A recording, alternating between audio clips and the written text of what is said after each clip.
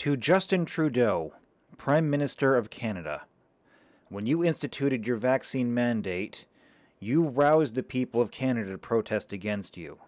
They gathered peacefully to tell you they would not accept your mandates. In response, you stole the funding from the people like them to keep the protests going. You enacted the emergency powers and suspended the Charter of Rights and Freedoms.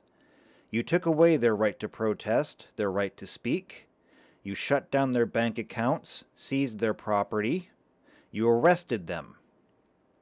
You have effectively turned Canada into a police state, and you have made peaceful revolution in the nation of Canada impossible. Those who make peaceful revolution impossible make violent revolution inevitable. This is where you now stand.